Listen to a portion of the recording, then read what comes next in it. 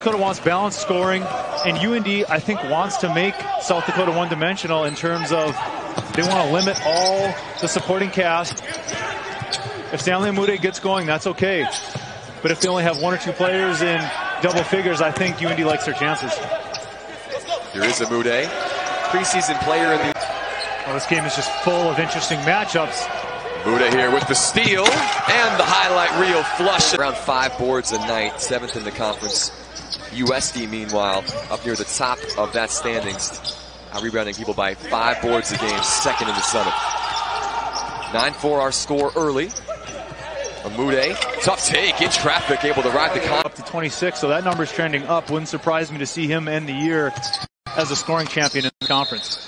He's got 4. Formula that UND needs to stay in this game with South Dakota. They're going to have to knock down some shots. They're going to have to shoot it from behind the arc at a high clip.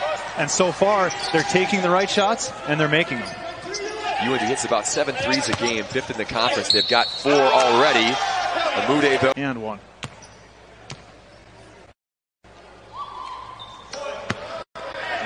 Ends in the opener today, but a game that was a 1-point margin of lead down the stretch before the Coyotes hit their free throws.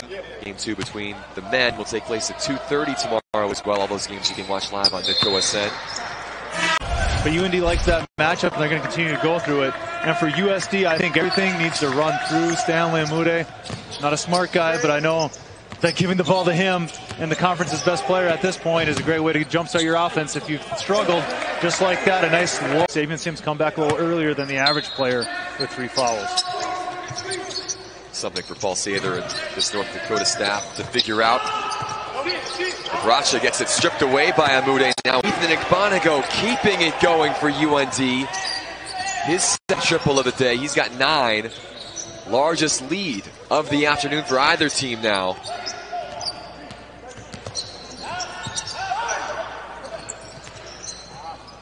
Fuller, by the way, had 15 points in the first meeting between these two. The only other Coyote to score in double figures in that loss to North Dakota. Just don't have a whole lot of players that can match up with Stanley Umude. It looks like Phil Bracha's drawn that assignment now, but outside of that, it's going to be him.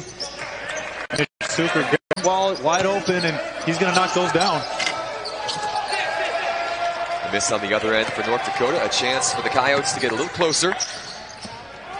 Umude right at Bracha. Tough finish on the reverse. That probably doesn't happen as much as Coach Lee would like.